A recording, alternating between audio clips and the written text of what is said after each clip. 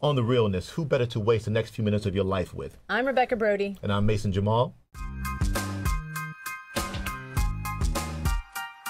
Welcome to The Ring on AOL's Black Voices. Question today, Ms. Monica from Baltimore. What do you do when you find out your man you've been involved with for the last 18 years is a down low brother?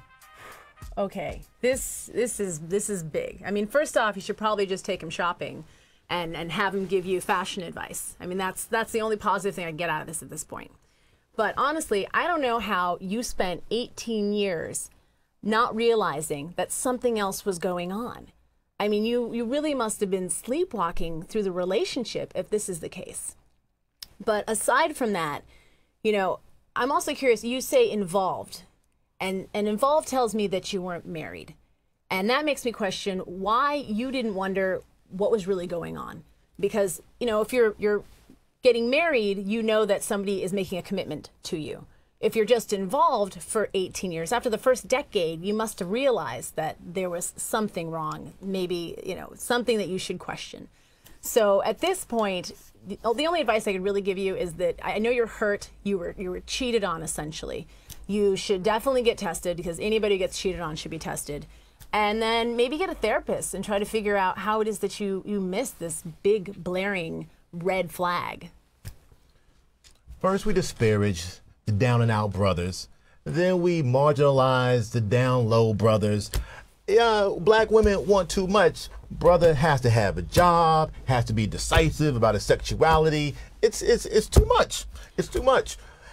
More importantly, that aside, the down low brother is like the new millennium boogeyman, walking the face of the earth, spreading AIDS everywhere he goes, and frankly, is doing a disservice to the black community. I mean, the irony is, what I believe happens is you do this, you know, we run with this whole narrative of the black boogeyman, the down low brother. And then what happens is we frame this as what? A gay issue, right? And then so you have straight men who know they're straight, who are straight all day, every day, getting infected by whatever behavior they're engaged in with other women and what have you. And those are the ones putting black women at risk, more so than this down low brother who is here or there, he's scattered. I mean, it's more myth than anything else. And so I think it does a disservice. I think it tricks people into thinking, oh, well, you know, if I'm not gay, then I'm not going to get infected. Yeah. And if I'm sure he's not gay, I'm not going to get infected. And so, furthermore, I think that Monica from Baltimore, she needs to write like an 800-word essay, submit this to Essence or something like this. They love this. They love this. And if he was involved with a white man, that's a twofer.